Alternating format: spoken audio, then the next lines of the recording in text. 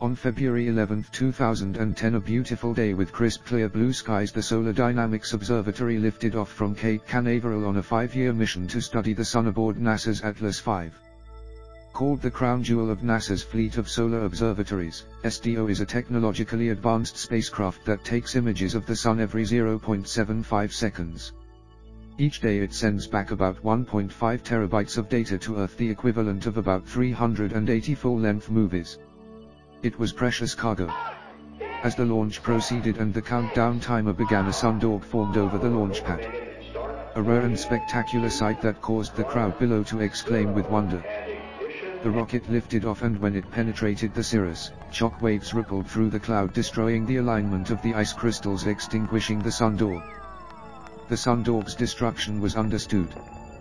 The events that followed were not. A luminous column of white light appeared next to the Atlas V and followed the rocket up into the sky, as the sky itself seemed to ripple like a pond that's had a pebble thrown into it. Nothing like it has ever been seen before or since.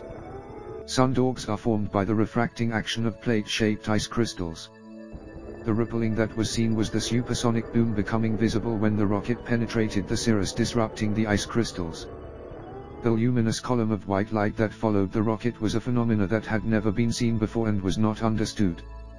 After the event, scientists set about trying to understand it and figure out the cause of the white light. They now believe that it's a new form of ice halo that can teach them new things about how shock waves interact with clouds. This rare confluence of events, two unusual rare phenomena appearing at the same time and a never-before-seen phenomena also making an appearance, is astonishing. What are the odds? They say coincidence is a scientific anomaly. One must wonder if there was more to the event than is understood or known. One of NASA's most spectacular and incredible launches by far, it was also the strangest. This is Extraterrestrial TV, thanks for watching. Please like, comment, and subscribe.